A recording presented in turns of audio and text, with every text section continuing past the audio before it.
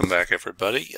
This video we're going to be talking about solving equations with mostly variables in them. They're also known as literal equations, where you have two or more variables in the equation and you're just trying to isolate one of them. So on this one, it says solve for b. Notice what's happening to b. It's being multiplied by 3 pi.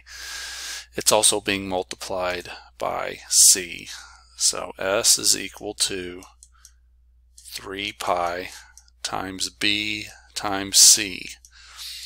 In order to undo those items and get b by itself, I'm going to divide both sides of the equation by 3 pi c.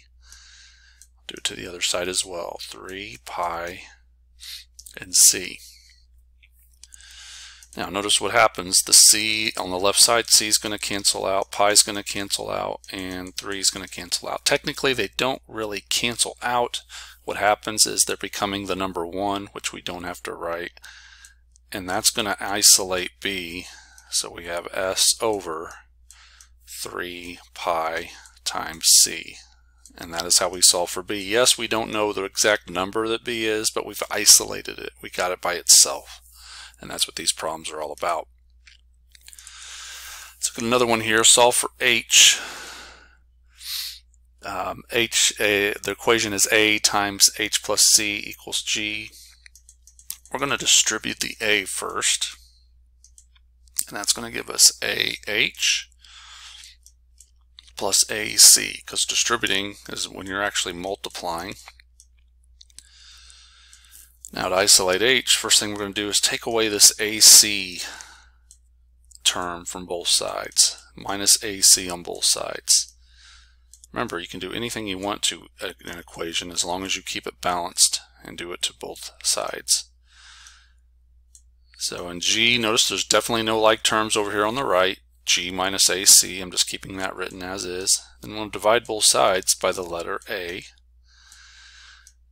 H is by itself now, and we have g minus ac on the top and a on the bottom, and that is how we solve for h, meaning we get it by itself.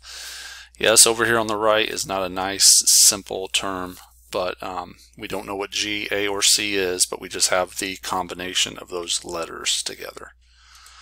Let's look at another one here. This time we're solving for n. R equals 9m minus 9n. I'm taking away 9m from both sides of the equation. So that leaves us with 9n equal to r minus 9m.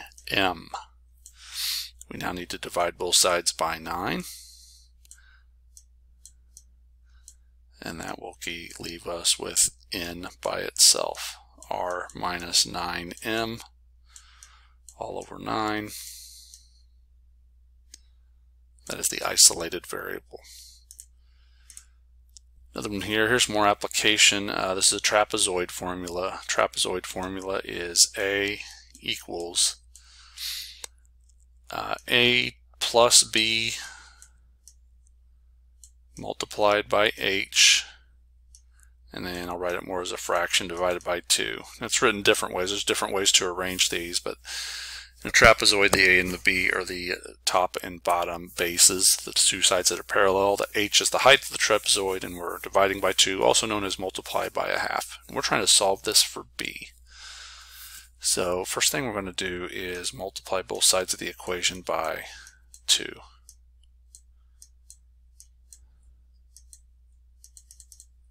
And on the right side, the 2's cancel out or become the number 1.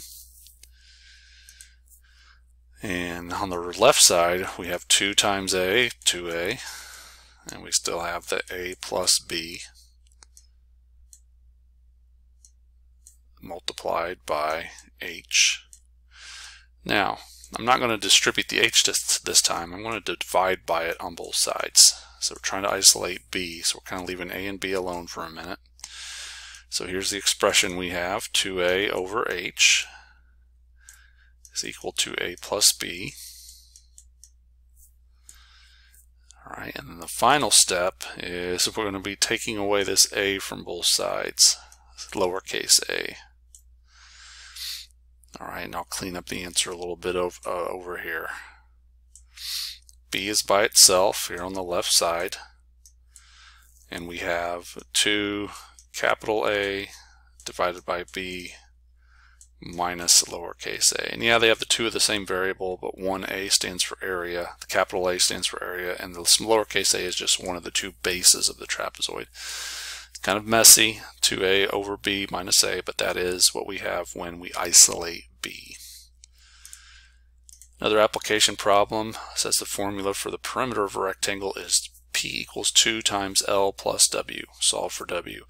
Yeah, this also can be written, the origin of this formula. Just know that if you find the perimeter of a rectangle, you have length plus width plus width. That's how you find the perimeter of anything, the distance all the way around. But this has been simplified, so there's 2L and 2W. Alright, what we're going to do first, let me get it rewritten here. Notice what's happening to W. It's being multiplied by 2 outside of a parentheses, and we're also adding L. First thing, divide both sides by 2. Get rid of that 2. So then we have P over 2 equals L plus W. I'm going to take away L from both sides.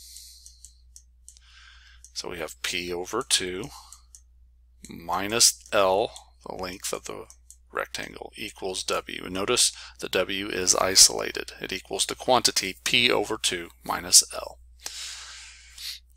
Thank you for watching the video. Hopefully this helps your understanding in solving equations for specific variables, also known as solving literal equations.